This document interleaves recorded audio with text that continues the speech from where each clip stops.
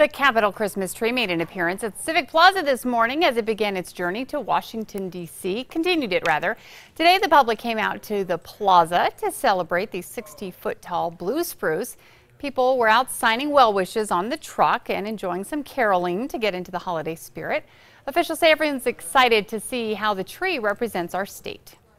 This is the third tree come from New Mexico, but it hasn't come from here in about 15 years. And so this is a really exciting, once in a lifetime opportunity. The tree is making 16 stops across the state before heading east for the lighting in early December.